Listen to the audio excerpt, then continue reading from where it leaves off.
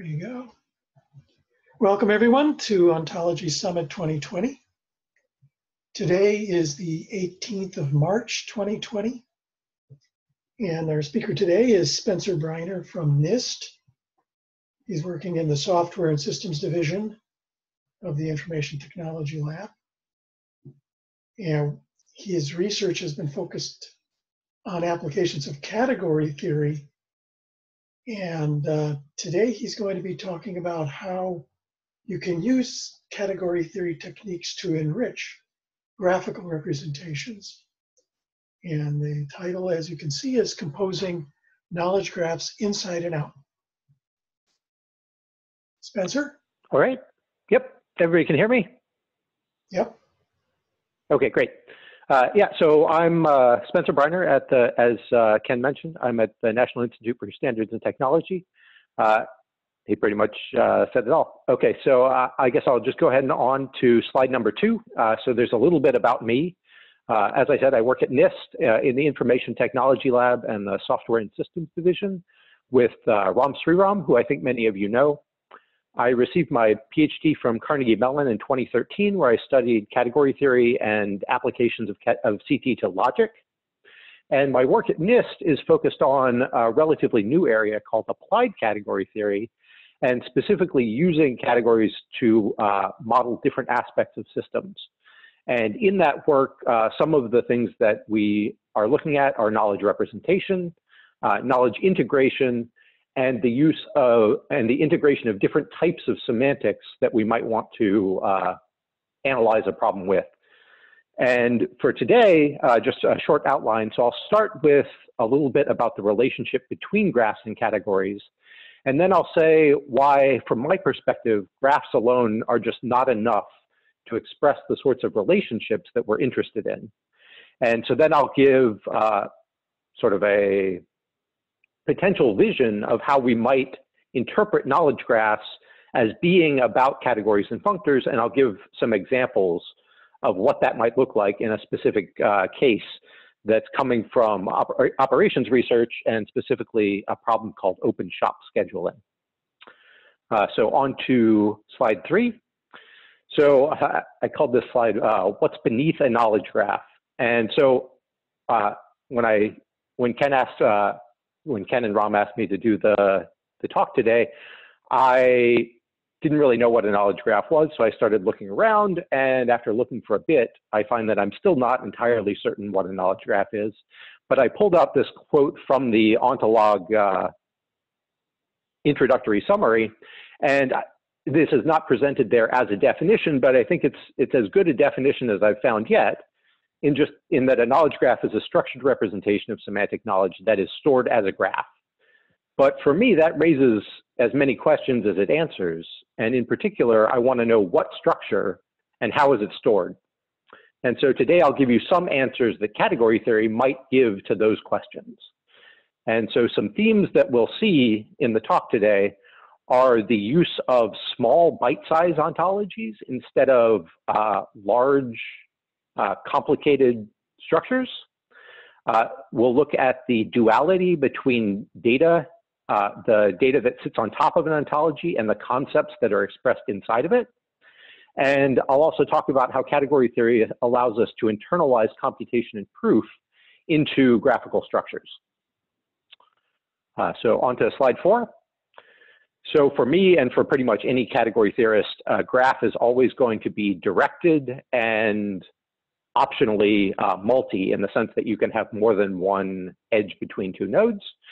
If you prefer undirected graphs, then you can always implement those inside of directed graphs by adding an involution on the edges. That's an operation that turns them around and then turns them around again and returns to the identity. And if you don't like multi-graphs, you just don't have to put extra edges in. So for me, these are the most general type of graph that one could use. And if you're interested in more specific types of graphs, those can be implemented using these. And so when a category theorist talks about a graph, we're usually going to be representing them more specifically as a pair of sets. So N is going to be the set of nodes, and E is going to be the set of edges, along with a pair of functions, S and T, that map each edge to its source and target respectively. And so at the bottom of this slide, there's an illustration of what this looks like. So on the left-hand side, I've drawn a graph as we usually think of a graph. So it has 5 nodes, A, B, C, D, and E, and it has 8 edges that are all numbered. And then on the right-hand side of that image, I've shown the same structure depicted as a pair of sets and a pair of functions. And so up at the top of that, we see all 8 of the edges, 1 through 8. At the bottom, we see all 5 of the nodes, A through E. And then the red and green arrows illustrate the 2 functions. So for example, if we look at edge number 1, we can see the green source of that is A and the red target of that is B. And similarly for arrow 4, it starts on the green, we look at the source, which is the green pointer to A, and the target is the red pointer to C. And so this is just to illustrate how we can take a directed graph and wrap it up into a structure that's defined in terms of sets and functions, which of course are going to be the bread and butter of category theory. Okay, so on to slide 5. So I don't know how much people in the audience know. I've got the chat log pulled up in front of me, but I'm going to try and ignore it while I'm talking, and then I'll go back at the end and see if there are questions that need to be answered. But that said, if there is anything that is confusing, please feel free to stop me and ask questions as I'm going. Okay, so on slide 5. Spencer, yeah, go ahead. Can you just slow down a little bit? Yes, sure. Yeah, absolutely. Okay. Okay, I have a tendency to do that a little bit. Okay, so on slide 5, I'm going to introduce categories. I'm not sure how familiar the people in the audience are, but I'm not going to give any formal definitions. I'm going to give some semi-formal definitions that are maybe a little bit different than what you might have seen in the past. So for me, at least today, a category is first of all a graph, G, together with, and now something that you don't often see in introductory presentations of category theory, but I think is a very important conceptual idea, is that there's actually 2 different versions of what a category is. So the first version that I've listed is the one that's close to what you may have seen before. So it's a graph together with a partial associative operation that has identities. And so what does that mean? It says, if you give me 2 edges, and moreover, the target of the first edge is the same as the source of the second edge, so that they match tip to tail, then I can compose them and build a new edge out of that. And so this is the sort of standard definition of categories that you would run into in an introductory textbook. And the examples that we tend to have in mind are what I like to call semantic categories. So the canonical one is the category of sets and functions. So there the nodes are sets. We're free to think about finite sets if we want. And the arrows and the edges are functions. Of course, this is something that many graph theorists typically wouldn't think about as a graph because, first of all, it's infinite.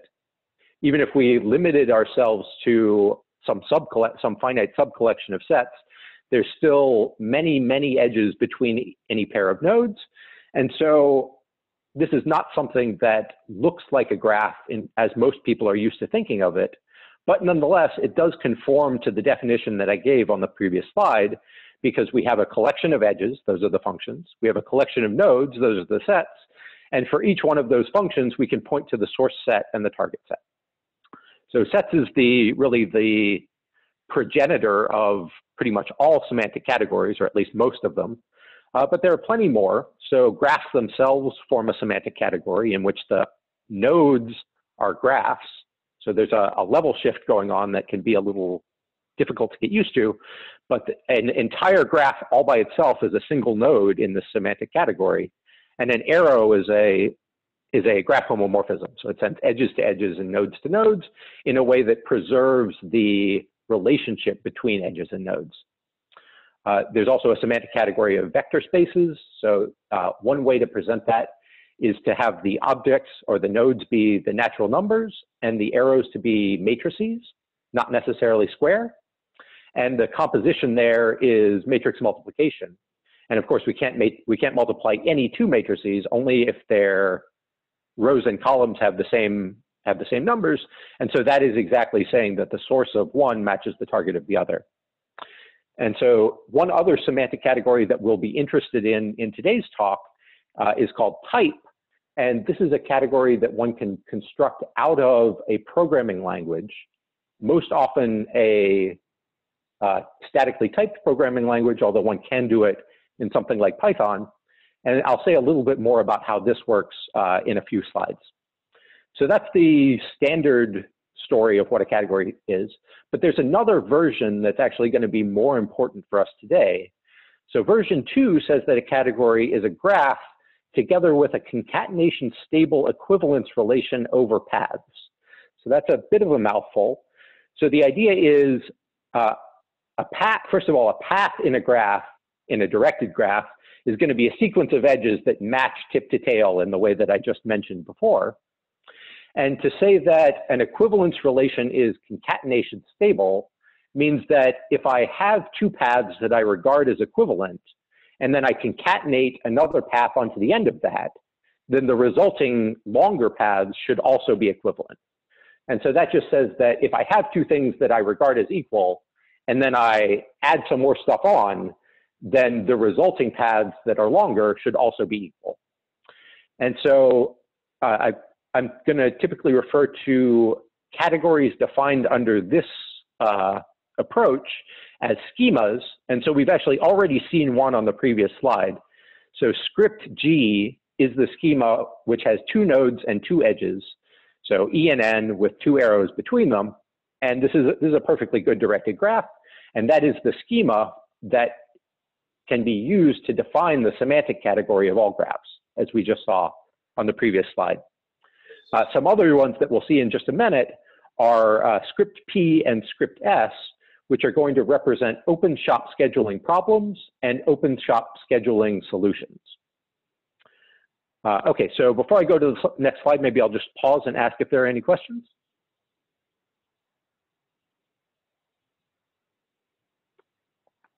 Okay, on to slide 6.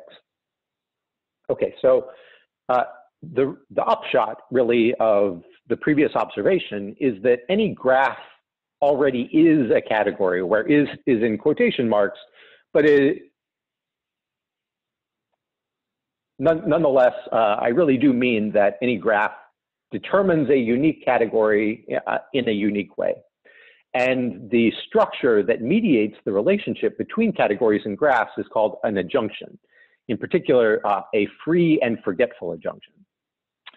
So what that means is if I have a category, first of all, I can forget about either the composition operation or the equivalence relation and just keep the graph that I started with and get a graph out of it.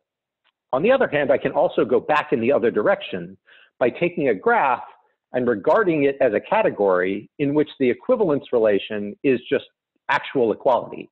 So two paths in a free category are equal just in case they literally are the same path. So it's a bit of a mouthful, but the idea is if we're thinking of a category as a graph with an equivalence relation, then we can think of a graph as being a category in which that equivalence relation is trivial.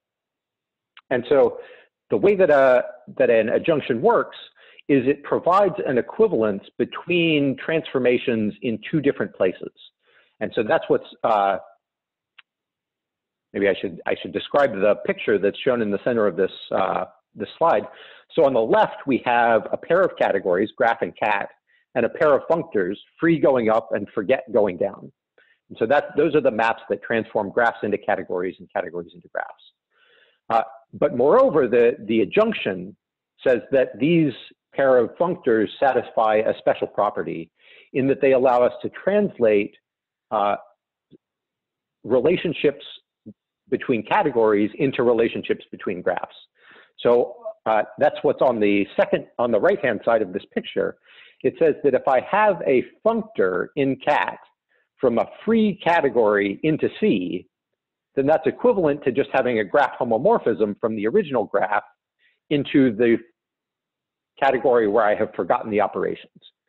And so essentially what this is saying is that if I want, so what does a functor do? It needs to send objects to objects and arrows to arrows in a way that preserves composition. But because of the way that we built the arrows in the free category by just concatenating them together into paths, once I've told you where each of the individual edges go into this category C, then I have no choice about where to send the paths, because I have to send the path to the composition of the images of the edges in that concatenated path. This is a little easier if I could draw a picture on the board, but I hope that was clear enough. The idea is, if I have a path that has 3 edges in it, and I know the function that's associated with each of those edges, then I can get a function associated with the path by just composing those 3 functions. And so this gives us a way of translating between graph homomorphisms and functions.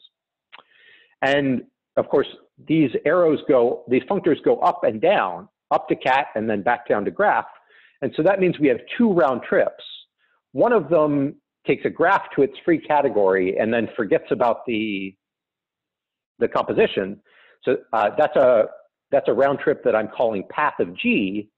And anytime you have an adjunction, you get a free structure called a monad that says that you can take the original graph you started with and embed that into the category, into the path graph. Alternatively, if you start with a category, you turn it into a graph, and then you build the free graph on that, then the arrows are paths the arrows in factor of C are paths whose elements are arrows, and we can just use the composition in C to get a single arrow. And so that's why I've called the second comonad that goes from factor C into C compute. And so the idea is basically that the round trips of this adjunction give us 2 operations that allow us to express certain special relationships between a graph and the category that's built from it, or a category and the graph that is forgotten from it. Not a great way of saying that, but I think that's okay. This is probably a bit more technical than we really need anyway, so I think we'll be okay. Okay, so on to the next slide, slide 7. Okay, so here is just a really tiny bite-sized example of what I have in mind when I'm talking about these categorical models. So in open shop scheduling, this is a standard problem from operations research. We start with a set of jobs. So we need to do jobs, in this case, 1, 2, 3, and 4. And we have a set of machines, in this case, saw, drill, lathe, and mill. And for each job and each machine, we have some amount of processing time that job needs to be done. So for example, J1 needs to be processed for 2 hours on the saw, 2 hours on the drill, 2 hours on the lathe, and 2 hours on the mill. If we have a value of 0, that means no processing. So for example, job J3 needs to be done for 2 hours on the saw. It does not need to visit the drill at all, and then 3 hours on the lathe and 1 hour on the mill. Now, the way that I said that, it sounded like those different tasks needed to be done in order, but in an open shop scheduling problem, that's actually not the case. The various tasks can be done in whatever order we like. And so on the right-hand side, we have a schedule that solves this scheduling problem. And so this is a fairly typical view of a schedule. It's oriented towards the machines rather than the jobs. So that's what's shown on the left-hand side. And so the gray blocks are the tasks. And if you consult for instance, if we look at the top row there, we see that the saw is going to work on job J1 for 2 hours. Then it will have a break for 1 hour. It'll work on job J4 for 1 hour, another 1 hour break, then J2 for 2 hours, and job J3 for 3 hours. And so if you look carefully, you can see that the amount of time allocated to the task is the same as what's given in the problem on the left. Now we can represent both of these schematically. So curly P is essentially a function from the product J times M into positive real numbers. In this case, it could be natural numbers if you like, but we'll treat the more general case today. And then a schedule is defined by now 2 functions from J cross M into R plus. S is the start time and T is the stop time. But for the schedule, we have some additional axioms. So for the problem P, we're allowed to assign whatever positive real numbers we want. But for the schedule, there are some restrictions. So the first and most obvious restriction is that the start time needs to precede the stop time, clearly. Some slightly less obvious restrictions are that if we have a job, we can't, let me say if I can say this properly, no job can be worked on, we can't work on a single job on two machines at the same time. And we can't use a single machine to work on two jobs at the same time. So there are two no overlap conditions that can be represented as disjunctions. And so in order to define this, the schedule in category S, we need to have the data S and T, and we also need to know that those maps satisfy some assumptions. And moreover, these two schemas are related by a function, which I'm calling by a functor, I should say, called F, that maps the arrow tau in P to the difference of T and S in script S. Okay, so on to slide 8. So functorial semantics and duality. The idea is that this functor that maps from P to S encodes a fact. And the fact that it encodes is that every schedule solves some problem. And so the way that this works is, first of all, well, I didn't do this. Category theorists have observed that whenever we have an instance, a concrete schedule, we can think of this as a functor. And so a functor means that it maps objects to objects and arrows to arrows in a way that preserves composition. Now, in this script P, there actually is no non-trivial composition, so that we're really just talking about a graph homomorphism into sets. And so nodes map to sets. So P of J is going to be this actual set of J1, J2, J3, J4. And edges are going to map to functions. So P of tau is the function that sends J2 and lathe to 3 hours, along with many other specific values that were listed on the table on the previous page. So now what duality says is that anytime we have a functor between schemas, this induces a transformation in the opposite direction on instances. So if I have an instance of curly S, that means that I have some interpretation of little s and I have some interpretation of little t. And given both of those pieces of information, I can now get an interpretation of the problem category by just taking the difference. That's exactly what F on the previous page said. It said we map tau to t minus s. And so if I have an interpretation for s and an interpretation for t, I take the difference and I get an interpretation for tau. And so from a categorical perspective, that means that duality is really just precomposition. So the last figure on slide 8 shows on the left-hand side, we have an instance of curly S, that's an actual schedule. And on the right, we have an instance of curly P, that's an actual problem. And the way that we got that instance of curly P was by just composing the instance of S with the functor F. And that gives us a new functor to sets, which is an instance on curly P. Okay, next slide, slide 9. Okay, so that's a quick, but I hope fairly intuitive and simple example. And what I want to do now is I want to look at why graphs are not good enough to express those relationships.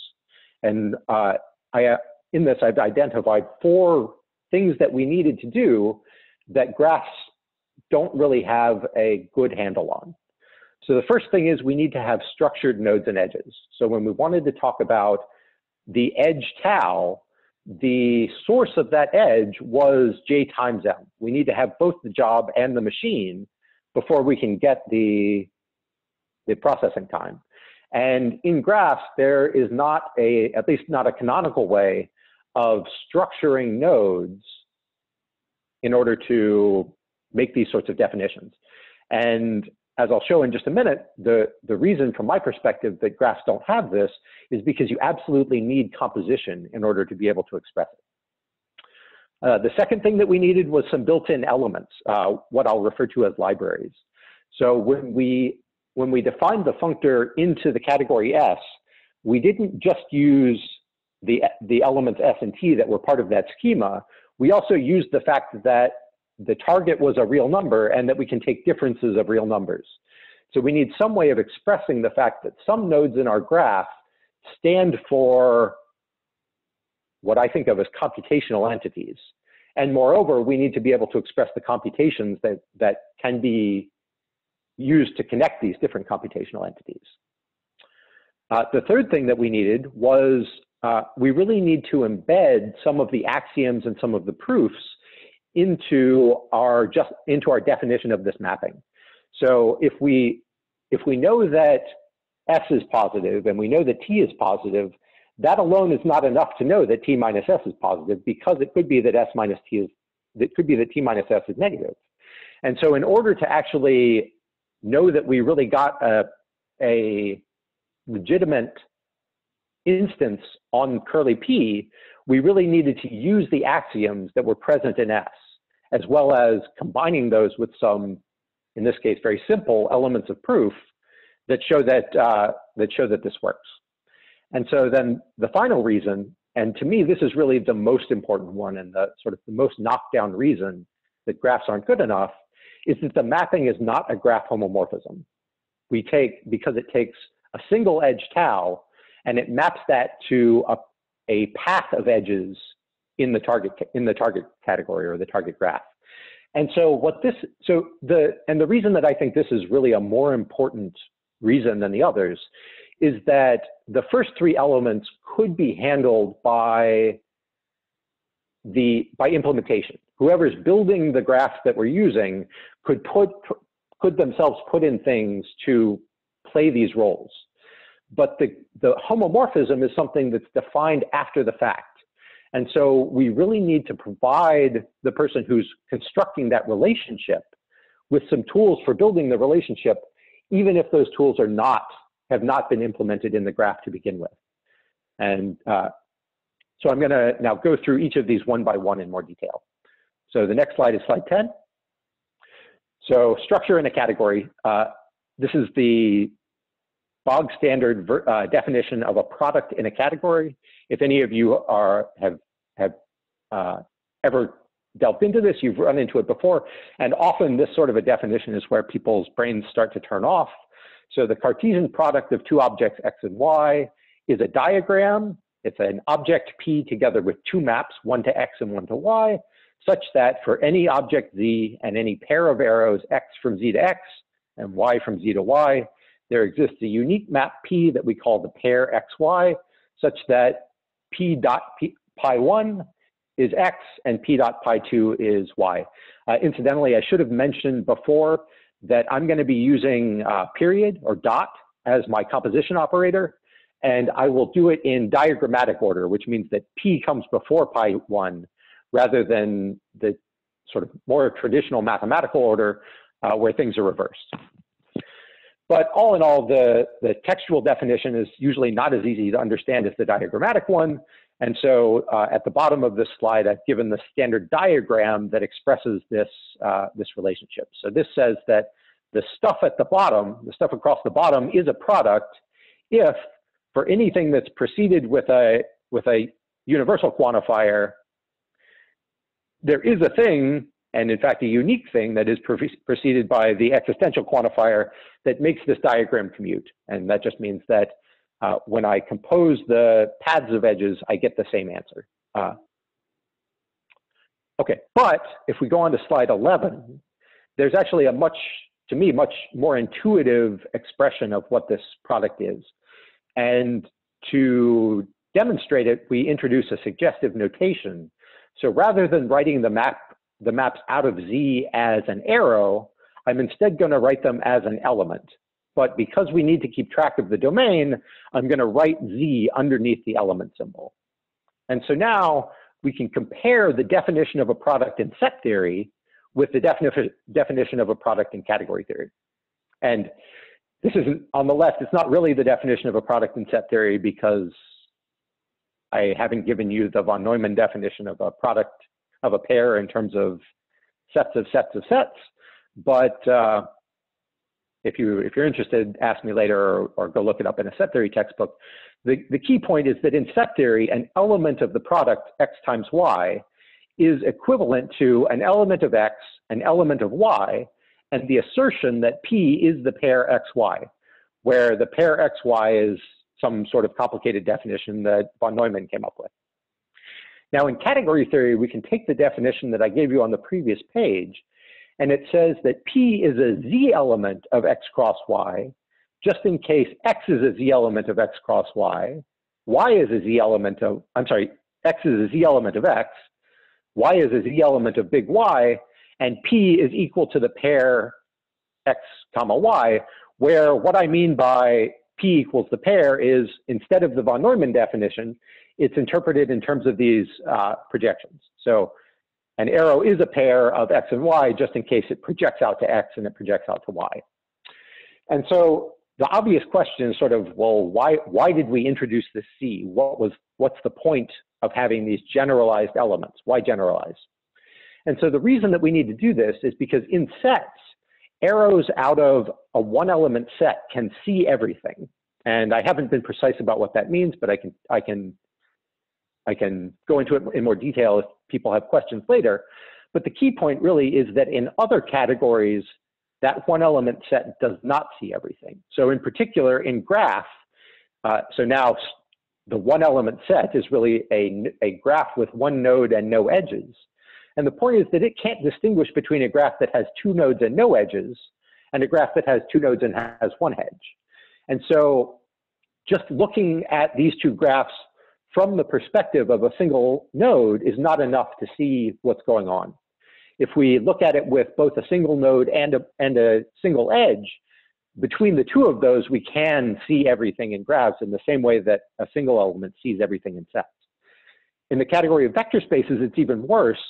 The analogous element of a one element set is the zero-dimensional vector space.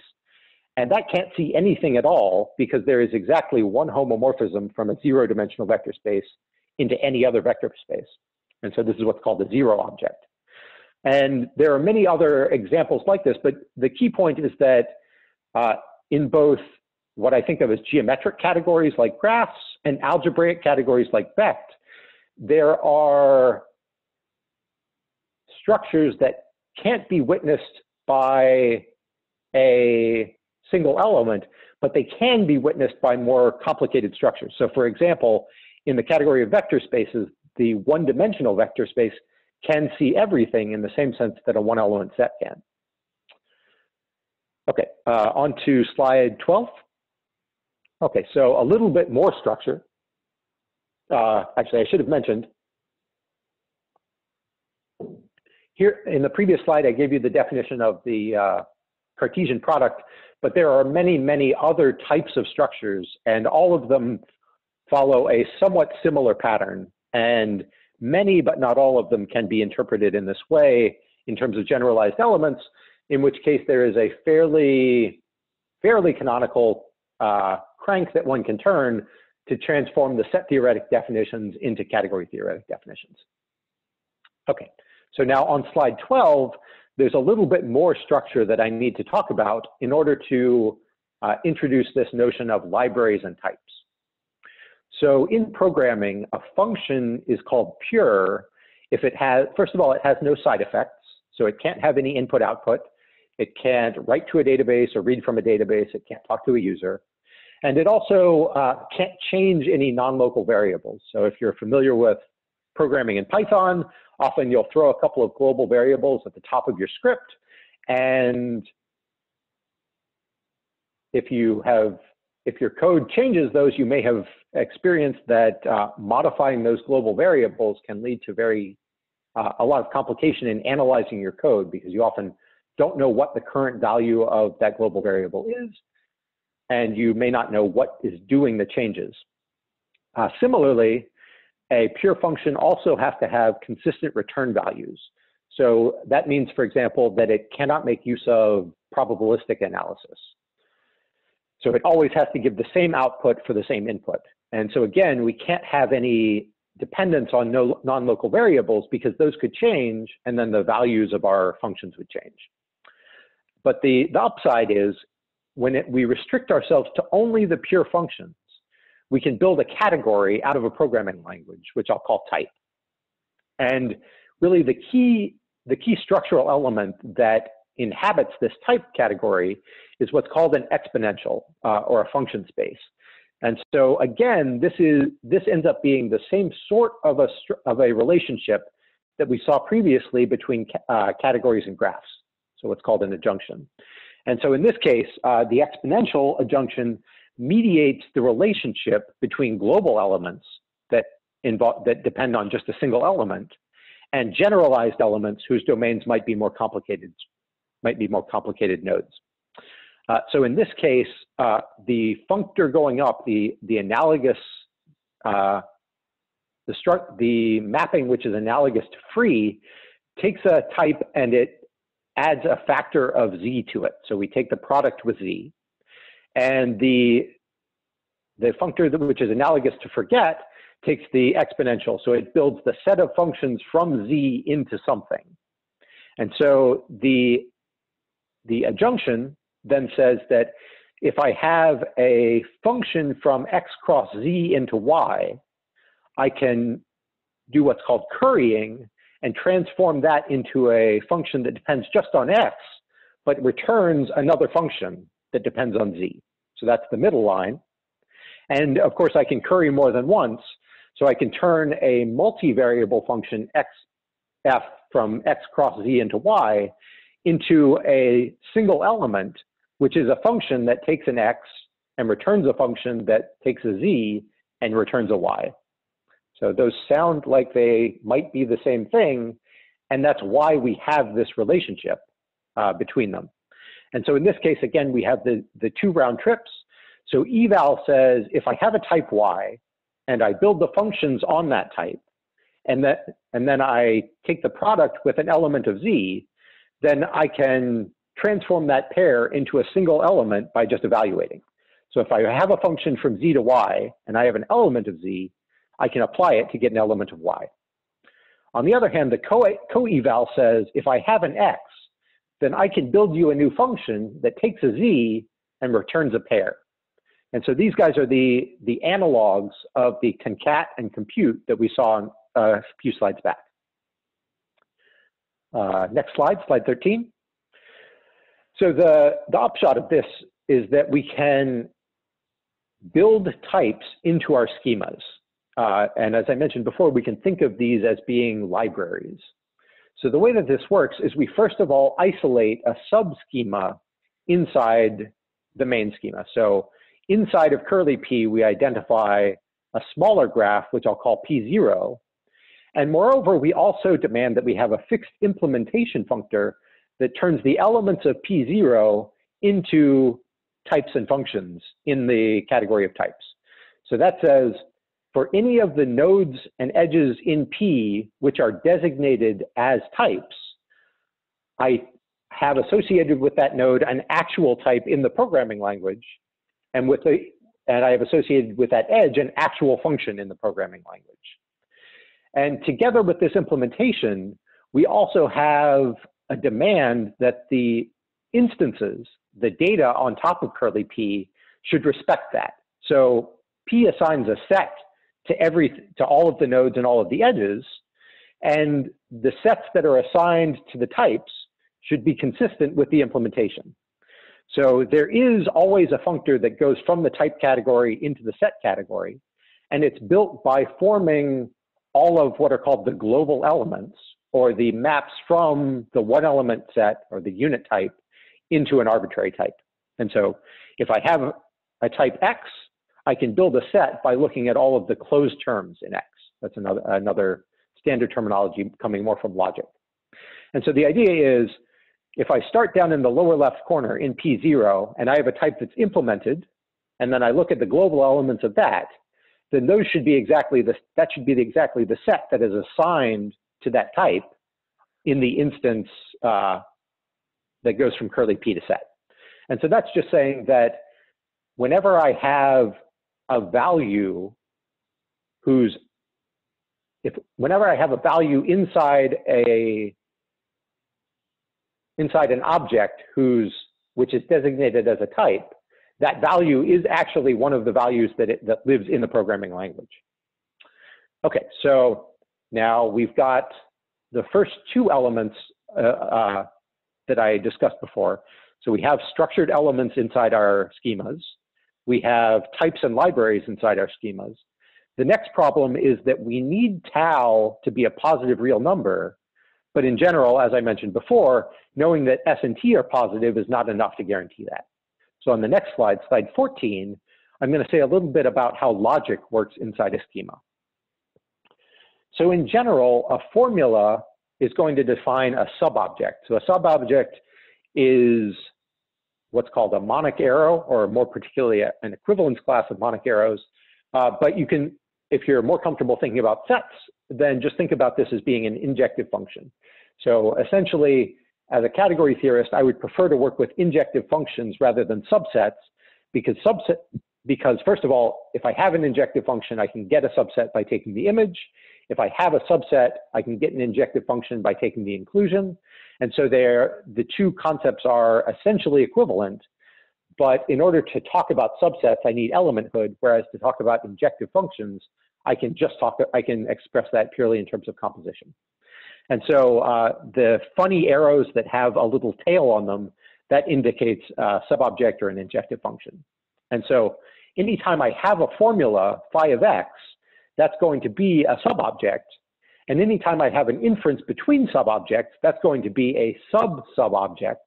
So that means that if phi is a subobject of x and psi is a subobject of x and phi entails psi, then phi is also a subobject of psi.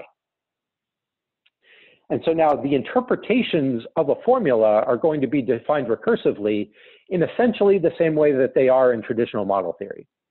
So for instance, if I want to interpret an equation between two variables, well, first of all, those variables have to be the same type x, and the subobject that corresponds to that is, in fact, constructed using the product structure. It's just the pair of an identity and an identity, right? If I have an element x, and I look at its image under a pair of identities, then I will get all of the possible true values of equality. So in essence, the object that we construct, you should think of that as all of the values inside of x which satisfy the formula, also called the extension of the formula. In order to define the conjunction of two formulas, we form what's called a pullback. So I'm not going to go into the definition of what this is, but in sets, if we are looking at subobjects, this is an intersection. And so it really does generalize the standard definition in terms of set theory. If we want to build the disjunction, we can do it with a similar but dual construction that's called the push-out. But we have to be a little bit careful. In category theory, because we don't have elementhood, there is not an inherent notion of overlap between things. However, because we assume that phi and psi have the same variables, they're subobjects of the same x, and so we can first form the pullback to get the intersection, and then we form the push-out over that given intersection. Basically, the idea is, without elementhood, we have to explicitly specify what the overlap between two things is. But because we know that the variables are the same, we have the means of doing that. And then finally, I'm going to give the existential quantifier, which can be built in terms of an image, which is essentially the same thing that we do in set theory. So if I have some formula phi that's a subobject of x cross y, then I can project out to x, and I can take the image of the subset under that projection, and that will give me the interpretation of the existentially quantified formula. Now, of course, I've left out a whole lot of logic, and you're probably wondering where's not, where's implies, where's for all. And I've left those out because in category theory, we actually need some additional structure to do that. The reason that this is not so obvious classically is that if we have classical negation, then we get the rest for free. But logic in category theory prefers to be intuitionistic. And so what I presented here is actually very close to description logic, which is obviously going to be relevant for OWL and other ontological analysis. It may look like it's not because I don't have an implication, but there are ways, basically, because we can handle sequence, we can get one layer of implication and one layer of existential quantification essentially for free. So there's a fair amount of detail that goes into justifying that, but I just want you to know that even though I haven't given you those interpretations as formulas, we can still interpret them in a meaningful way. Okay, next slide is slide 15. So here the idea is that once we've recognized that formulas are subobjects, then inferences and proofs can be viewed as objects. And more, well, yeah, okay, so first of all, I've given you an axiom. So inside the schema curly S, we would like to demand that the start time precedes the stop time. That's the example that I'm going to run through. And so we can view that in the category as being this commutative triangle that says, if I look at the values of S and T, then that factors through the interpretation of the ordering, where by factor through, I mean there exists this arrow curly L that makes the triangle commute. And so this is really just a reformulation of what it would mean in set theory as well, right? If I know that S is always less than T, then I know that I can build this lift L from the elements that I have. Similarly, on the next line, we have an inference. So we know that if X is less than or equal to Y in the product, and we take the difference of those two things, then the result will be positive. And we can represent that as a commutative square that says, basically, along the bottom, I'm taking any two arbitrary numbers and taking their difference. That gives me an arbitrary real number. But now, if I restrict that function to the subclass where X is less than Y, then I know that the result ends up in R+. And so in particular, the cut rule, which allows us to compose proofs, can be viewed as concatenation of diagrams. So the right-hand side of the axiom that I've given is the same as the left-hand side of the inference. And so we can really just chain them together in order to give a proof that f of tau, s minus t, t minus s, really is a positive number. And so by building the subobjects and axioms and inferences into our schemas, we can justify some of the operations that we make. Okay, on to slide 16. And as I mentioned, to me, this is really the main reason that categories, or the main thing that categories bring over and above graphs, is the ability to express more flexible relationships between them. So, and that's the key point, is that even if we have two categories which came from graphs, the graphs we got for free, or the categories we got for free, then the functors between those categories are more general than the graph homomorphisms between the graphs we started with. Because in general, nodes map to nodes, but edges can map to paths of edges rather than single edges. So in particular, in this case, we have the single edge tau that's being mapped to the path L dot P, where L and P are elements of the axioms and the inferences that I mentioned on the previous slide. I should mention that usually we're interested in structure preserving functors, both in terms of maps between schemas and maps between instances. So I didn't say this before, but when we talk about instances, we're always going to assume that the image of J cross M is the image of J crossed with the image of M. And similarly for any other operations that we might have done, including the subobjects and the pullbacks and the pushouts that we talked about before. Additionally, we also want to assume that the types are preserved, so that I know that the implementation of a type in curly P agrees with the implementation of a type in curly S. at the end, I'll say a little bit more about how we can weaken both of these assumptions in order to give even more flexibility into the notion of homomorphisms between schemas.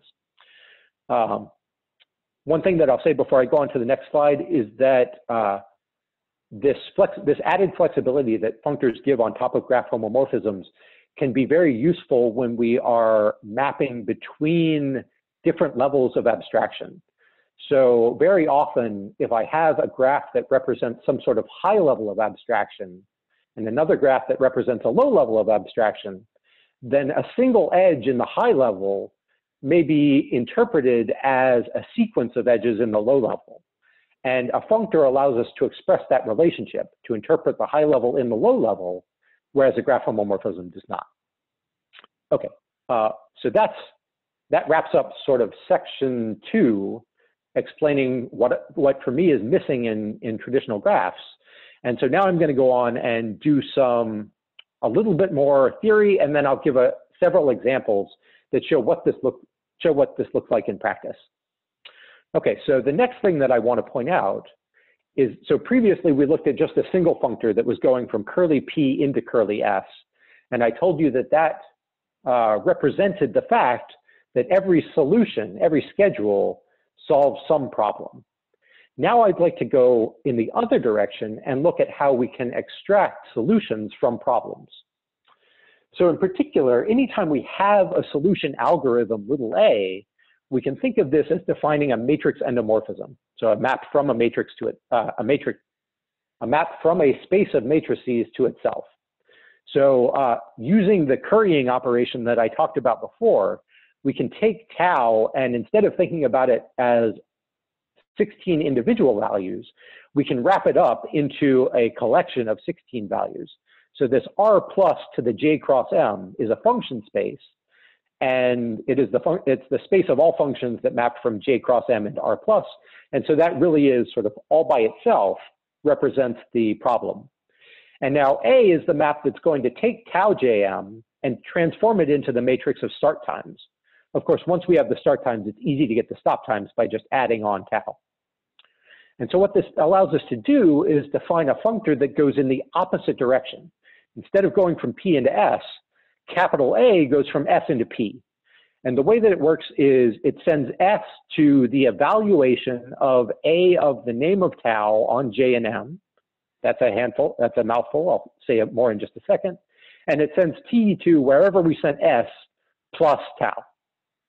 And so that complicated guy that I just spoke a minute ago, A of S, the sequence of maps is described in this chain just below.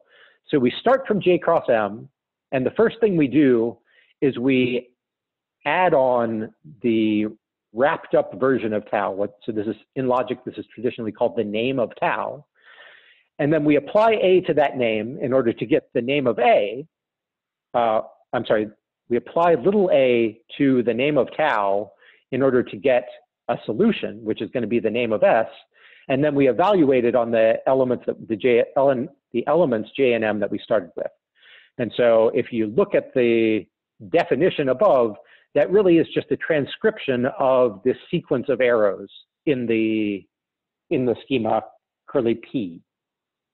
Okay, now I should note that to do this properly would really require us to do some additional proof. In particular, we would need to show that little a satisfies the axioms of M. So it's easy, it's of course very easy to show that T is greater than S because that's right here in the addition. But in order to verify that we had the no overlap axioms that I mentioned before, we would have to do a lot more work. And this is maybe not easy work, but this is tied up with some usage of category theory and more generally type theory in formal verification. The idea is that in practice, the most robust forms of formal verification tend to be based on something called dependent type theory. So these are these are some systems called Koch and Agda, and dependent type theory is very closely related to category theory in the sense that category theory tends to give the semantics for these syntactic theories. And so there are some means, at least not too far away, for actually doing these sorts of verifications. And one other thing that I wanted to note is that, so I hand waved an equivalence between this function space and the space of matrices. But in order to actually do that, we need to have a labeling over the elements of J and the elements of M. And this actually adds some non-trivial structure into our schema, which is not obvious, but it does. At the end, I'll mention that all of the talk that I'm giving today is based on a paper, and the details of this equivalence, or the details of a similar equivalence, are given in the paper. So if you're curious, you can ask at the end or get the paper from me, and that's a good place to look at. Well, actually, we're getting close to the end of the hour. Oh, goodness. And okay, we would like to have a few questions. Robbie has his hand up. Yeah. How much more do you have, Spencer? Let me do one more slide, and then I'll leave the last few slides for you guys to look at on your own, because I think they should be fairly self-explanatory. Okay. Okay, so the last slide that I'll talk about is 18. So I've said a knowledge graph in quotation marks. And so by duality, we know that every problem P in the instances of P defines a solution A star of P in the instances of S. And so using this functor A, we can actually pull back to solve the problem from the problem instance. And the reason that I put this graph in quotation marks is that already here, we would like to be able to introduce a path equation. Because if we go up by F and then down by A, we should get back to where we started with. That's an assertion that the algorithm solves the problem that it was given. And so I guess what I'm saying is that here, we've given a very tiny knowledge graph that really has something meaningful underneath, because each of the nodes is interpreted as a categorical schema. Each of the edges is interpreted as a functor. And so we really have, this is maybe one answer that category theory could give about what's underneath a knowledge graph. So I guess I'll stop there, and I'll just say that the next 4 slides give 4 variations on this open shop scheduling problem, and look at how the situation would change as we vary the problem, as well as the relationships between the original problem and the modified version. All right, end. Can you hear me? Yes. Oh, okay. So, I mean, we don't know where to begin, because some of the definitions are difficult for us in this quick.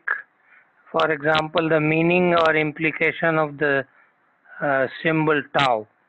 When in the last slide you are saying you go from A to tau, is the tau a type, or is it an enumeration of elements of a graph? This is on slide 18? Last slide that you showed. Slide 18? They're labeled, the slide numbers are at the bottom right. Yes. Right, okay. So we're on slide 18. 18. Yeah. So tau refers to an arrow in the category curly P. Is what again? It is an arrow or an edge in the schema curly P. So curly P is a category or a schema that generates a category, and tau is one arrow inside that category. I see. Okay, but, thank you. But curly P is such a simple category that that's really the only non-trivial structure in there. But by capital R, you implied libraries at one stage. Yeah, so the Blackboard bold R. So R0 means what in the library sense? The 0th order or what? You mean R plus? R, I don't think there's superscript 0. That's P subscript 0. So that represents the nodes and edges in the schema, which are assumed to be implemented as types in some programming language. Actually, on But I slide was 11, talking of R in 15. is this the one you're talking about? Slide 15 or 11? wherever else you define capital R. So that guy, yeah, so that's going to be a type inside the subschema curly P0. So R and R plus cross R plus are both going to be objects in the category curly S in this case. So what would be R0 then? There is no R0. There's a P0. R to the superscript 0. Oh, you must. So it should be R superscript plus. No, so maybe there's some sort of encoding problem. There is this on slide 11. Do you see this? On slide 11. Slide 11 doesn't have any R's at all. Yes, it does. I'm sorry. I'm sorry. Now I see. That is the zero-dimensional vector space on R. That means it is a scalar. It is same as scalar. No. So zero-dimensional vector is a scalar in. It's not a. So I would usually distinguish between a space of scalars, which is going to be field, and a vector space and the field of scalars are not exactly the same. So a zero-dimensional vector space has only an origin and no other elements inside. Okay, all right. The advantage of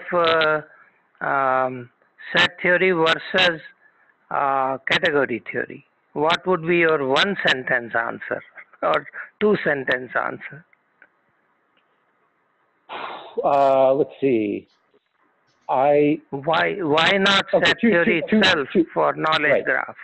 Right. So two sentences. First of all, they're not in conflict. Category theory is happy to use set theory, and in fact, maybe I should have gone to the last slide. So this is no longer a two-sentence answer. So one of the main pieces of category theory that we're interested in using is using this idea of functorial semantics in order to construct new semantic spaces.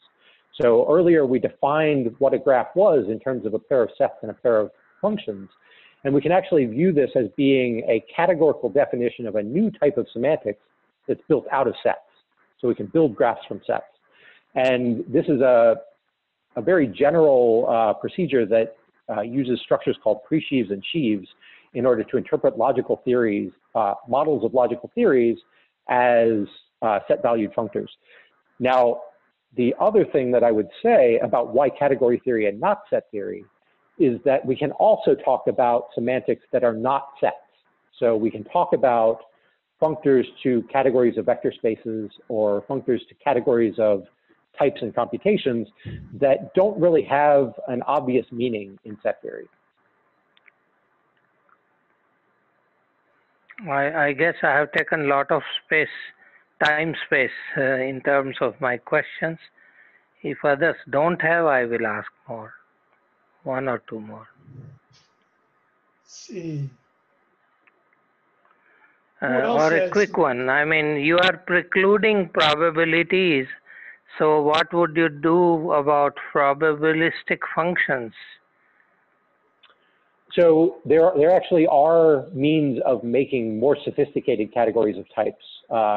There's several different approaches. So one approach uses the structures called monads that I introduced earlier to build what's called a Kleisli category that allows for probabilistic mappings. One can also introduce state objects and introduce operations on state that allow you to essentially mimic what's going on in the computer's probabilistic algorithms. So there are approaches to adding in this additional sophistication. I just didn't want to go into them because they're more complicated. Very good, very good. Thank you, sir. Thank you so much. So, Janet, did you have a question? Yes. So I think, yeah, there's a lot of terminology and notation, as you know, and it's hard to relate these ideas to other questions one might have about, use cases and things like that as one is trying to digest everything you're doing. So I'm intending to go back through, and I'm glad to have this in one place, and I would like to see the paper too. I'm going to listen to the tape again and go slowly. But a question that came up in the chat is, so it's good to know that this is available in the foundations for people who are, working on that level, let's say, just loosely. But to what extent is it relevant and accessible to others in different areas? And I know you work on this a lot. How can it be made more accessible, and who should it be accessible to? That's really an excellent question. So if you look forward to the last slide, one of the things I pointed out as the bad news is the limited tooling and the steep learning curve. And so I think at present, categorical ideas are most useful in the design stage because they provide a collection of design patterns which are known to work well in certain ways. And so what that, and not only are known to work well in certain ways, but are non-obvious. And so there's sort of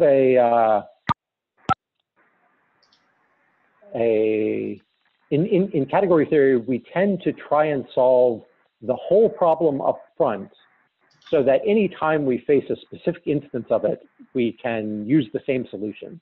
And what that means is that the learning curve is very steep because at the very beginning, you have to solve the whole thing. But what it means is that as you add more and more examples or more and more instances of a problem, it gets easier and easier to do because you can rely on the same infrastructure all the time. And so right now, you can use those design patterns that category theorists have come up with and use them to implement structures in more robust tooling in a way that, because we know the mathematical structure works, we know that those implementations will work as well. This tends to be the way that things go in something like functional programming, where people take ideas from category theory and then implement them in a programming language.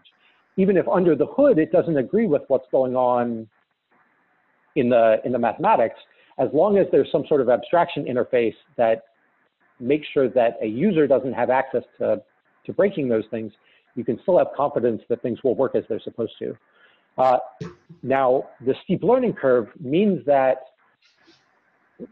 in my opinion at least, the best way forward for doing this is basically having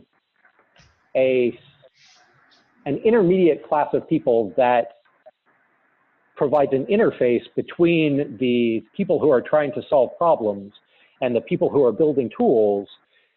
And this sort of intermediate layer is the only one that really needs to know the category theory because they need to implement it on the tool side, and they need to provide the interfaces for the user side.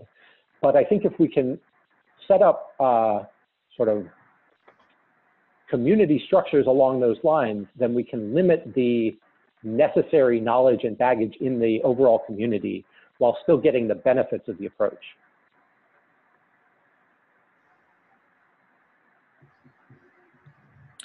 Yes, good, thanks.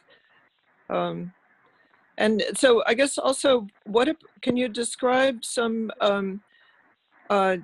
cases of applied category theory where there have been, I know functional programming is one whole world where it is used. And so in OR, for example, have there been significant successes that should give us hope? Not in anything as applied as OR. The main real successes of category theory are, first of all, functional programming, and then quantum mechanics, and in particular quantum computing, because there are some structures called monoidal categories that are very good for interpolating between classical computation and physical processes. There has also been some fairly successful work in some areas of data processing. There was a recent thread that went around on a categories mailing list about let's see if I can find it, a data analysis algorithm called UMAP that was initially developed using categorical ideas, although it's not entirely clear whether the category theory is absolutely necessary to realize the benefits. And this is actually something that I think comes up quite a lot. There's a famous story about John Halmos, who's a famous mathematician, who after reading a new result that someone had published from using category theory, went down and wrote a proof that used no category theory. And this tends to be fairly typical in the sense that there's a sense in which category theory has very little content. It's all about form. And so it's never going to solve a problem for you, but it may make it easier to break a problem down into pieces. And so from my perspective, it's more about helping humans manage complexity than it is about outright solving problems. Although not everyone would agree with me about that. Oh, one point I wanted to make is about the OMG standard. It's called the Distributed Ontology Modeling and Specification Language. And they used category theory in order to relate a wide range of different logics that are used in the semantic web and common logic and others. So that they use category theory under the covers in order to show what mappings are possible between RDF and OWL and first order logic and common logic and many other logics that are being used. And the DOL is the name of the standard, and it's by the Object Management Group. But the results that they use are stated in terms of logics that people use for ontology and for computation. And the under the covers category theory, in fact, institution theory, which is an application of category theory, is what they actually use for mapping logics to logics. Yeah, and I'm a little bit familiar with it. And it's also important that they have the software. It's called the Heterogeneous Toolkit, or Toolset, HETS. And this is free and open source software that can be used to map anything stated in one of these logics to another logic and so on, along the arrows that are supported by the, that are determined by using the institution theory. And yeah, go ahead. Yeah, I put a reference to that in the chat. Yeah, so this is something that I didn't get into at all. That work, from my perspective, is actually going on at one meta level above what I've been talking about. So, and this is actually another advantage of category theory, is that it can operate at both the sort of the object level and the meta level, right? So what you're talking about is mapping between different kinds of logics. And so for me, those would be something like two categories, so categories of categories. But here what I've been talking about is really using category theory as a language for doing modeling, which is, I think, is really something else.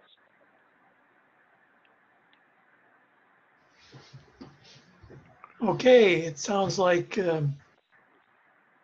we have come to the good point to adjourn. So I will thank you very much. I'm going to stop the